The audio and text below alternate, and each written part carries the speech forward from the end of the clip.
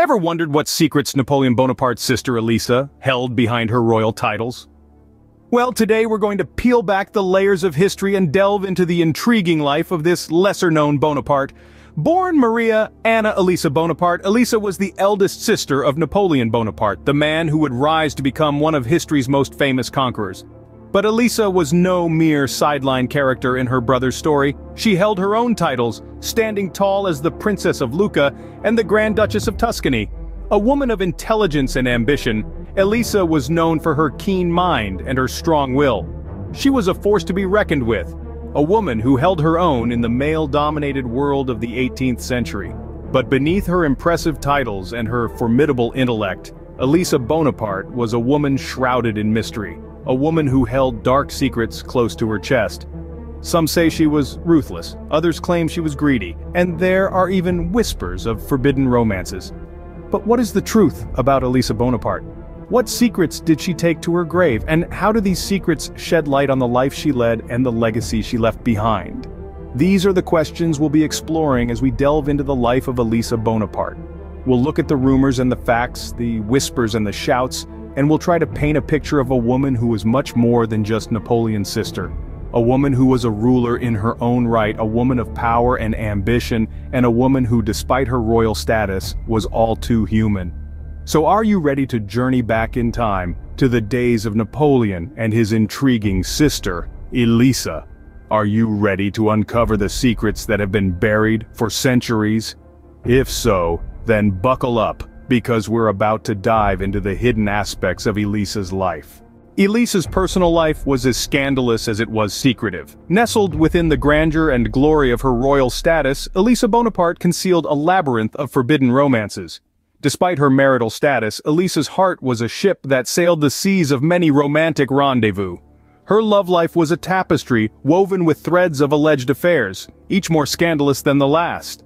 Elisa was married to Felice Bacciochi, a handsome Corsican nobleman. However, the bonds of marriage were but gossamer threads in the face of her romantic whims. An array of lovers entered and exited Elisa's life in a whirlwind of passion and intrigue. The list of her alleged paramours was as diverse as it was extensive, encompassing both commoners and nobility. Among the most scandalous of these rumored relationships was one with her own stepson. Yes, you heard that right. Whispers of an affair with her stepson, Napoleon Bacciochi, circulated in the hushed corners of the court. The rumors were never confirmed, but they added to the enigma that was Elisa Bonaparte. This relationship, if true, was not just a violation of societal norms, but also a testament to Elisa's audacity. She was a woman who defied the traditional confines of her time, not just in her political ambition, but also in her personal life. She was a woman unafraid of scandal, unbound by convention, and unrivaled in her pursuit of passion. But let's not forget that these are rumors, whispers in the hallways of history. The truth of Elisa's romantic liaisons remains shrouded in mystery, just as she herself was. We can only speculate, imagine, and wonder about the true nature of her relationships. Elisa's love life was indeed controversial, but her ruthlessness in rule was equally alarming. As we delve further into her life, we'll see that Elisa's romantic exploits were just one facet of her complex persona. Her reign as a ruler was marked by a level of ruthlessness that matched the scandal of her personal life. But that's a tale for the next scene. For now, let's linger a bit longer in the intoxicating world of Elisa Bonaparte's forbidden romances. Elisa's rule was marked by a harshness that left many trembling.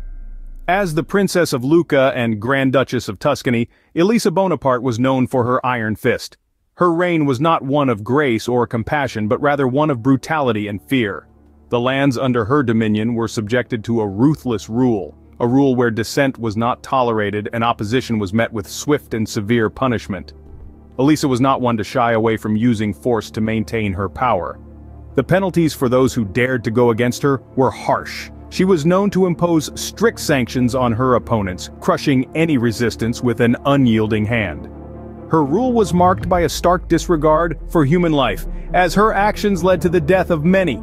Her regime was not just characterized by its brutality, it was also marked by a distinct lack of mercy. Those who fell afoul of her laws were not given a chance to plead their case. They were sentenced without trial, their fate sealed by the whims of a ruler who cared little for justice.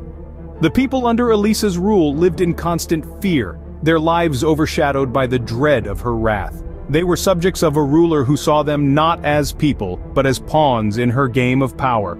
The suffering she inflicted on her subjects was a testament to her ruthless nature, a chilling reminder of the extent to which she was willing to go to maintain her power.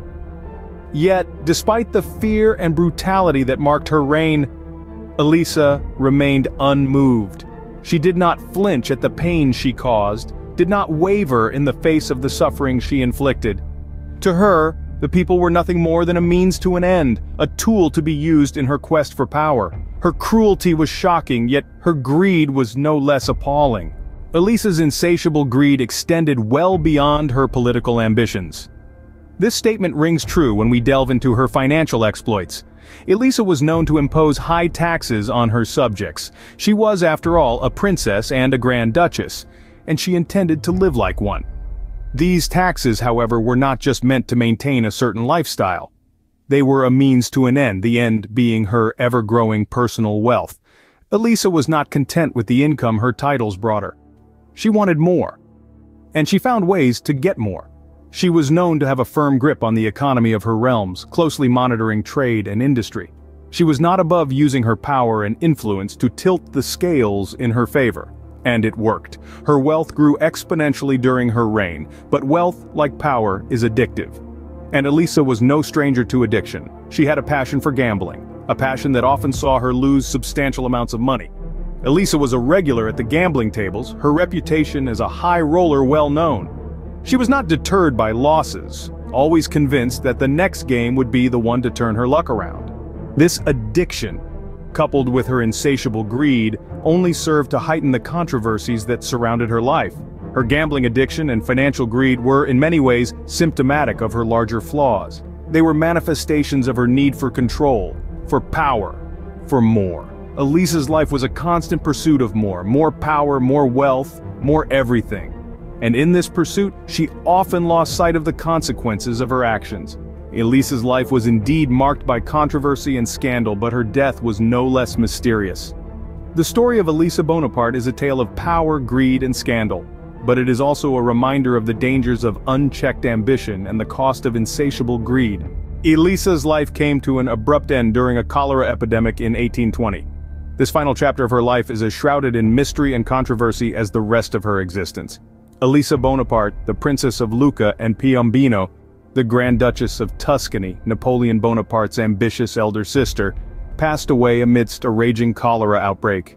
Cholera, a deadly disease that thrived in the unsanitary conditions of the early 19th century, was a common cause of death.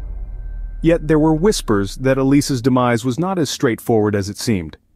The official narrative of Elisa succumbing to the cholera epidemic was questioned by some.